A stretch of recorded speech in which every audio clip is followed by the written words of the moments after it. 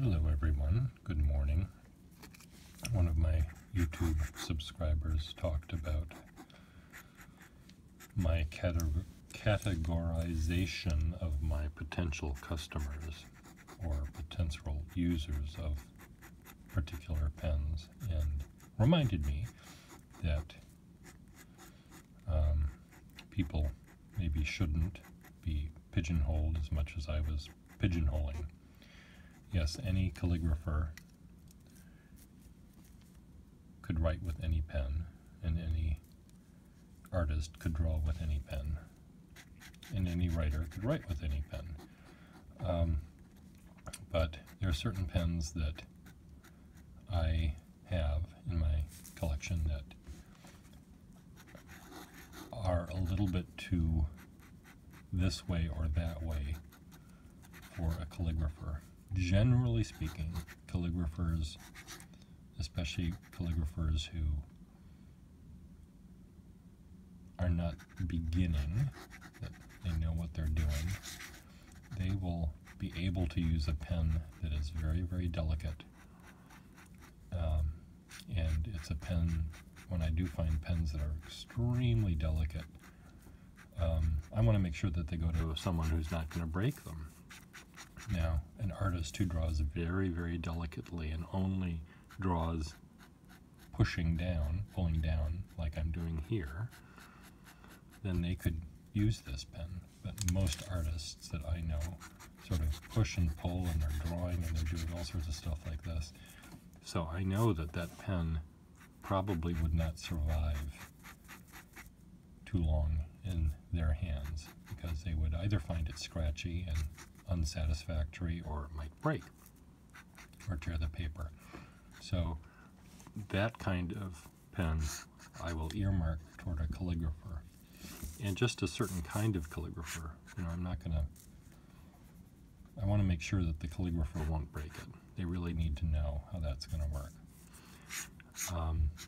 If I have a pen that has a very rounded nib on it, rounded point, and I know I'm dealing with a lefty who writes like this, I will earmark that kind of a pen to show them. Now, these are great pens for a right-handed guy like me to draw with, because I can push it in the wrong direction. But it is sort of the only pen, a pen like that, with that kind of nib, that a lefty can use when writing with a hook. So, yes, anyone can use a pen like that, whether they're right-handed or left-handed, but I start showing left-handed people who write with a hook that nib.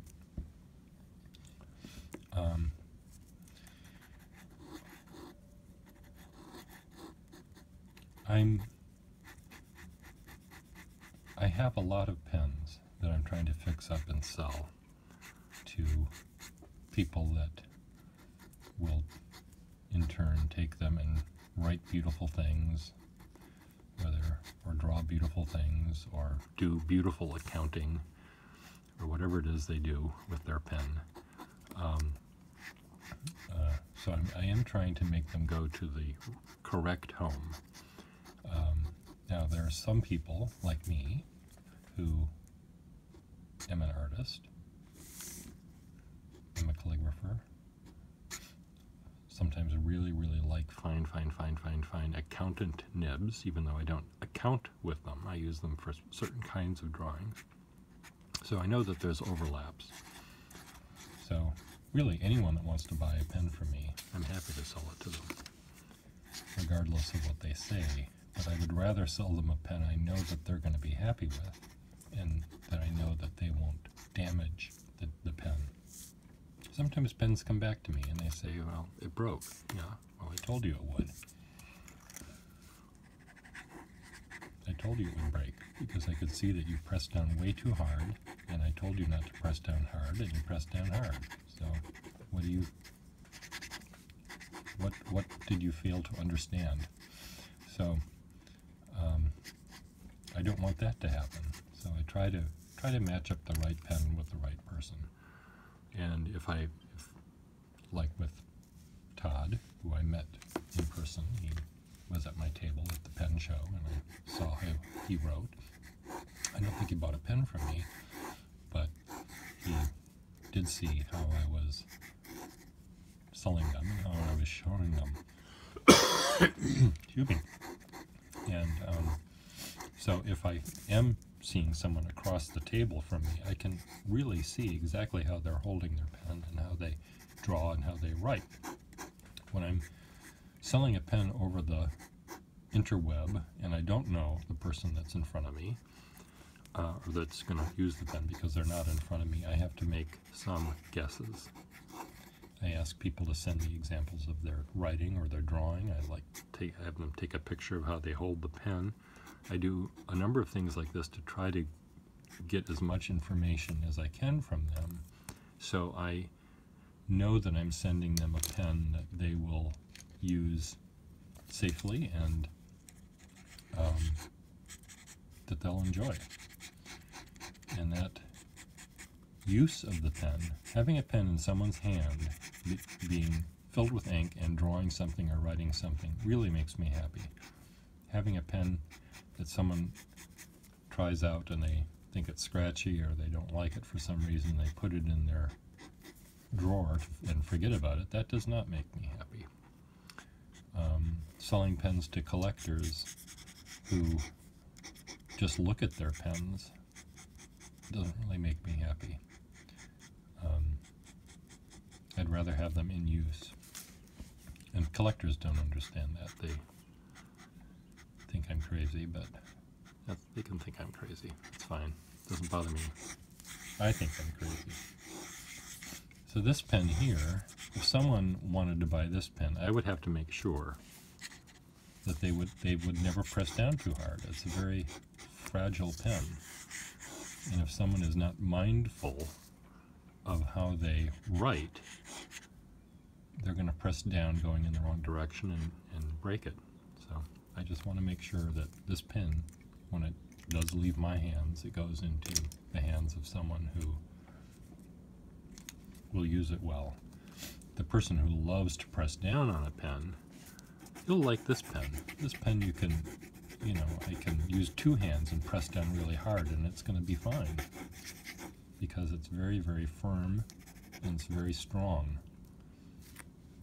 If I press down this hard using this pen, the nib would break. So I just want to make sure that if someone is used to this kind of pen and abuses pens in the way that this pen can be abused, I'm not going to sell them this pen. It's just not going to happen because they're going to break it. So it's just how I work.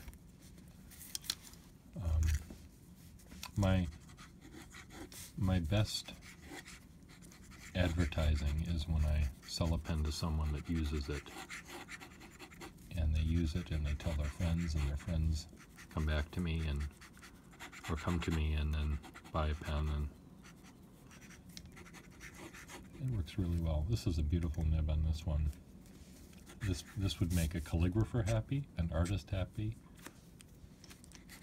I think it would make a lefty happy, though the lefty probably never ever ever would make a line like that. When you're writing with a hook, when a lefty writes with a hook, 90% of the stroke he's making, the pen is going in the wrong direction. They're writing like this, and they're going in this direction. So if they underline something, they don't underline it like that. If they underlined it like that, then they would make a thick line. If they cross their T's like that, they would get a thick line. But that seems like an awful lot of potential for beautiful lines that is sort of wasted on someone that is a lefty that writes with a hook.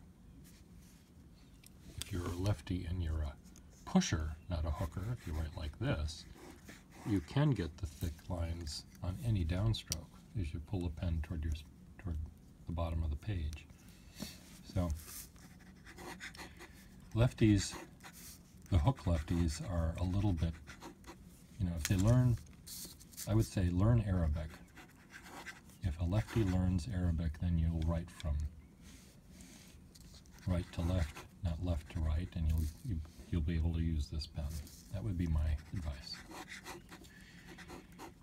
So, with that in mind, yes, Todd, Merrill, I know that I do make generalizations, and there's the calligrapher and the artist and the writer, and there are some people that contain all aspects of all of these things. How does this work?